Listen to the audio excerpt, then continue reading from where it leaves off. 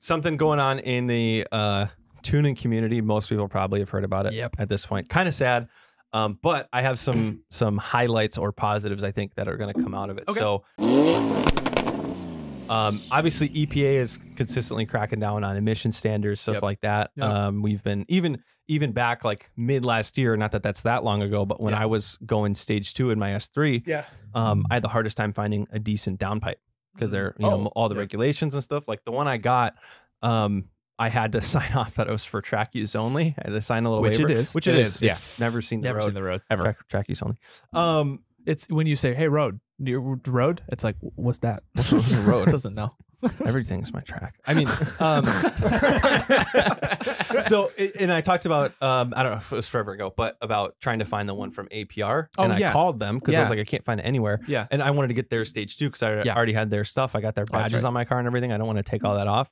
But they're like, yeah, we won't sell you a stage 2 unless you have our downpipe. I'm like, okay, sell me a downpipe. I'm like, well, we don't really sell that anymore. So they're like, guys, if you happen to get one and can give us a serial number, we'll sell you a stage 2 tune. But other than that, we can't get you stage 2. So they would go stage 1. Oh. They still do stage 3. Yeah. Which comes with a downpipe and a big turbo and the high pressure and low pressure fuel pumps and like all of that stuff. It comes with it? Yeah. They just won't supply stuff for the stage 2. Right. It's a stage 2 one. And I think the stage, I don't know if it's like the spectrum of like for street use and for track use only. I think the stage 3 one is probably like really for track use only kind of stuff. It's like, but it's like, hey, what are we doing here? If the whole point is to like try not to have more people do that, isn't it kind of worse to say, well, you can only get, like if we're talking like bad for environment or whatever, or like least bad, medium bad, super bad, or like you could get the medium bad, but we're not going to give you the parts. So you either got to go super or light. And you're like, well, I'm already at light, so I guess I go super now. It probably works out. I'm sure it goes off of number of kits sold because the price differential from stage 2 to stage 3 is like, it's like $5,000 difference. I mean, yeah, if it includes the turbo and stuff, it has to be. Makes sense. It's a big difference. That's true. Makes sense. So anyways, Cobb is one of the big tuning companies, especially for Subaru. I know you got Cobb on yours. They do a lot of Ford stuff. They do they do things for everything. Apparently they do like Raptor kits and stuff too for the turbos. Really? Yeah, they do like tuning for everything, but then they do Mazda, kits for they're a lot. big for Mazda. Yeah. Really? They even do Audi Volkswagen stuff too. You get like a little access It's port. huge in the Mark 6 stuff, like the GTIs and stuff. Yeah, a lot of those guys will use it. That makes sense, I guess. I don't know for S3s, but at They least make it for GTIs and S3 stuff. too. Yeah, They do. Yeah, Okay. I was like, that'd be kind of weird having like this access port. I'm like, Subaru Not all of a sudden, anymore. right? Like all of a sudden you put that on, and I'm like, all my gauges turned to Gretty gauges, and like car starts got, vaping. Like, RPF ones on it all of a sudden. Yeah, the oil leaking. Start getting Subaru problems. So anyways, they came out with the Cobb Green Speed, which is a reaction to some new regulations from the EPA. Basically what they're doing is pulling most of their off-the-shelf tunes that don't meet those EPA standards. So they're dumbing down a lot of the tunes. And from, if I'm understanding it correctly, even people who have it tuned already, if you need to like do any kind of updates or anything, it's going to downgrade your tuning software down to it's not like you have the EPA file standards. and you can use it now. It's just going to go away. It's not like because the access port is like a hooked up to online kind of thing. Yeah. Where a regular, if you get like an off-the-shelf tune from most of the tuning companies, you plug it in, you flash your ECU. That's just the way it is until you flash it different. And the access port, I guess, is you have to hook that up to internet too, don't you? No, you have to plug it in or whatever. You plug it into your computer. There's computer software for it. Keep in mind, I have the original access port, like the first generation one. So it's you like got like the matrix. Need for Speed, like or Fast and Furious, like the little gauges and everything on it. Yeah. I know from what I've read though, like the new one. So you plug it into your computer to download the tunes from Cobb's website to bring it in, but I'm sure that program is all connected and everything now, like where it won't let you do certain things. Right. I know the big issue that came up was that one of the main things they turned off was there's defeat devices in Cobb tunes for engine lights and things like that. So like on my Subaru, like it shuts off the engine light that would be there because it doesn't have a cat anymore, things like that. So they took that ability away. So for passing emissions and things like that, you can't tune out. Used to say like you tune out the engine light for the O2 sensor. Do it's just some Subarus have them. Some of those bad Subaru owners. Not me though. I wonder if and this might be like, I'm just gonna say it. I love it. I wonder if, because like the IT side of me is thinking of like ways around it. And I wonder if like you use one of those things where you can go to the old version of a website if you're still able to like trick Cobb and like get the thing and go to like a previous version of the Hey, website. Cobb, it's 2014. Yeah. Download You just the change your tunes. date in your computer. Yeah. Well, no, there's actual like Yeah, like the Wayback there's- Machine and stuff yeah, like yeah, that. yeah. There's programs that you can actually like go to like a previous version of a website to go to like their I previous wonder. date, like their versions. Yeah, I'm I assuming think they it, would offload I the would hope data so. from it. I think it live like it's If like not- it's like the Adobe programs like check to make sure you have a current license every time they turn on.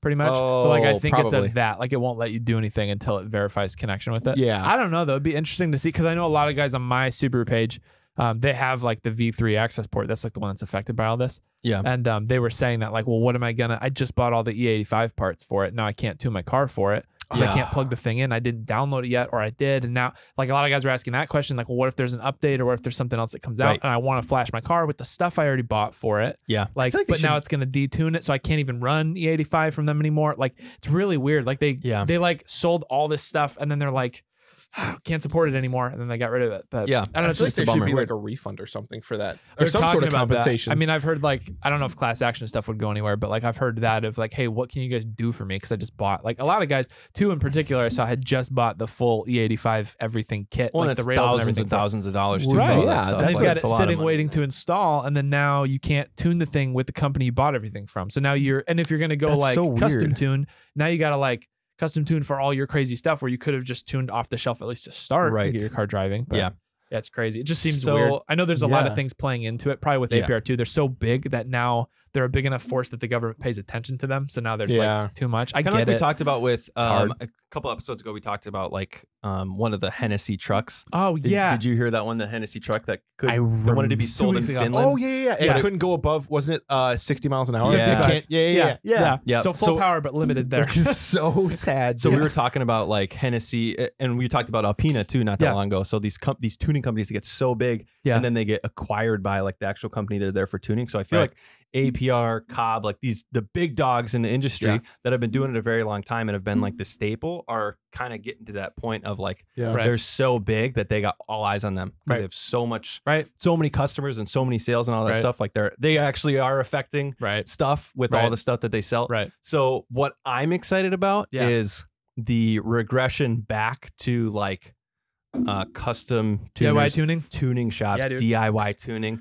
because that's what it was. Yeah. There wasn't like when you were 1999, whatever, and you got like a Civic and Yeah. you were to toss a turbo on it, you couldn't go to whatever website and just order Yeah. the full kit, the pre-flashed ECU, the injectors, the fuel pump, True. like everything as a Yeah, stage 3 I kit. guess. It's projected to make 400 horsepower. Like that wasn't a thing. Okay. You would find the parts, fab the manifolds, Yeah. like make all the stuff, and then go take it to your tuner. Everybody Yeah. had like a tuner, right? Yeah. Or a laptop. Yeah, or a laptop. You could figure out the programming stuff and tune it like to fit your needs. So Yeah. like there wasn't like I could go to a Euro car show and have like 25 other cars with exactly the same mods, exactly the same output. Yep. Mhm. Like everything is mine. They're not That's true. that unique Yeah. or special that much anymore, Right. right? Because you can Right. just buy this stuff.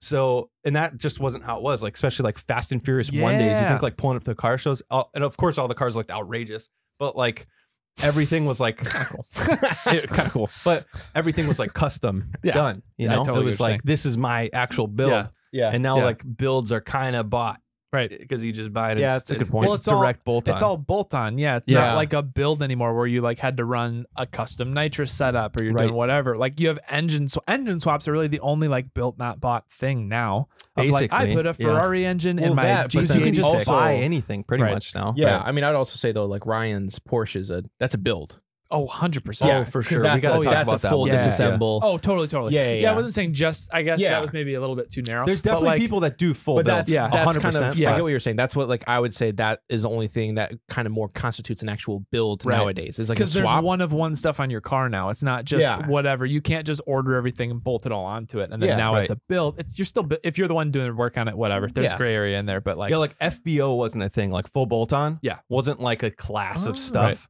back in the day. did you It was just learn like, that term? yeah, I just learned that 100%. term. That's cool. I'm gonna use Maybe that. it's not a term, and I just have been Yeah, saying that it. one. But so, anyways, I think there's definitely a green side. I don't know if that's the right way to say it. There's a good side to this. The grass like, is greener over Yeah. here. Yeah, not actually though, because we're killing it with emissions. But It's actually just a lot of asphalt, but it sounds cooler. So I think that's probably going to be where this goes. If and who knows how far this goes. But Yeah, if it really gets so regulated where like you can't do anything outside of like just buying the next trim up model of your car to get like cooler stuff and better horsepower and whatever. Like if that's all the tuning is going to do for you, and it still costs as much as it does, like that stuff isn't cheap. Like, even those off the shelf tunes are like $700-800, most of them, maybe even more, a lot of them. So I think it's going to go back to more of like the local tuners, and like you do the mods that you do, you source them, you find them, you build them, whatever.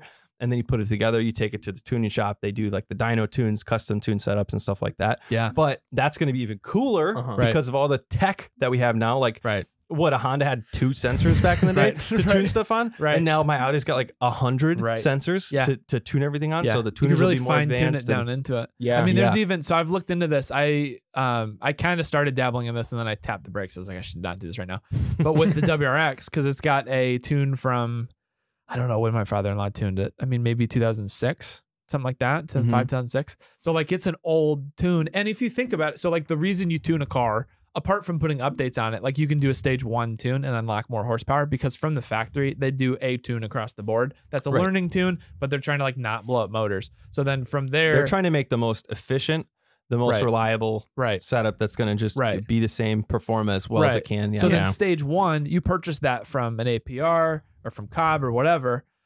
It's an off-the-shelf tune. It's not specialized to your car still. So it's still just taking the stock tune and going a little further. So like it is pretty common practice right now, at least in the Subaru world. I'm pretty sure it is in the Audi world too, of getting custom tunes for your car. Like that is a normal thing. And there's remote tuners, which is really, I think that part's super cool. Because you can, like when I first got the Subaru and I was sending you guys pictures of like data logs, like it's that you literally will do like you'll log some polls on your car and you'll send a graph of certain parameters to them. They'll analyze it. They can create a tune for your car. You'll log some more, send it back, and then they can customize it and everything. So you can essentially do like road dynoing on your car, and somebody remotely can do it. So like I bought a tune for it, and it was like, I mean, I think it was $70 for like a stage 2+ tune. That's for my turbo. You choose from drop downs because they've had the time to, built it for the car and they kind of know. So I picked it for my turbo, for my intercooler, for everything that I have set up in the car, what it's built at, and then you can choose like, do you want launch control? Sure, all right, yes, and like add that all in. And then with that, you can flash it onto your own car. Obviously, it's do at your own risk. I think you're going to run into a lot more people blowing up their engines. Yeah, maybe 100%. That's good because like you'll have more people like it's a little more careful. It'll make people more careful, but like also way more like we talked about it on the Cars 101 thing, but like you're way more vested and like confident in your car, like the more little things you do. So if you are like I felt awesome when I finally figured out what was causing that weird, like I was getting that weird misfire and then the rich condition randomly, and I finally solved it by looking at logs and working through it and everything, and it felt like just the next level of like, oh, this is sick. Like I understand how these systems work and everything now. So like it could bring back that cool side of like last thing I said, and I guess like right now there was so much in the past, like all this like slammed cars and static cars and all these kind of things. And we talked about like how it's way different than muscle car scene because things have gotten so digital and so computerized that it's inaccessible. It's out there. So like what I can do is lower my car and I can do cosmetic stuff, but like maybe this will start like reeling it back over to like, no, you can, like tuning is something you can figure out. You can get back into it. Just think of like back over. The internet now. Like there's so much access to information that like, back, it seems like maybe I'm wrong. Reason I know my stuff. Yeah. But like the timelines that I'm thinking is like 90s, early 2000s. It was like that tuning era. That's really when like tuners. The golden era of forums. So like there was such a lack of information, lack of like tech and all that stuff. Now there's so, like you're saying, you can probably just plug in a Wi-Fi OBD2 port to your thing. And then be on Zoom or whatever with your tuner. And like Mega Squirt stuff can go on like an iPad as a display. So like you can see stuff there and switch tunes and stuff on it. It's much crazy. Different. So I think the like learning curve will be a lot faster for people to learn how to do it. For the people who really want to get invested in doing it. If you want to learn it, you can find all the things you need to learn it, which is really cool. That's really cool. So thank you, Cobb. Thank you, EPA. I think we're going to get into a cool age of tuning, especially with what we have been talking about is like where technology is going, and then also the sweet tech that's coming out. Like, dude, the Dodge Hurricane twin turbo straight six might be coming out in a world so excited, that dude. is like off the shelf tunes are abolished. Like it might be coming into that age. So it's going to be like a whole world of like people needing to also I just need to say stuff themselves. Dodge, hear my cries. Bring the stealth back. Please. That's good you're saying you are setting yourself up for this. Like just do it. I'm glad you're saying because Dodge is absolutely listening to this podcast. 100%. We know that. We've already verified. Thank you, Carl Dodge, for listening. I don't know. That's what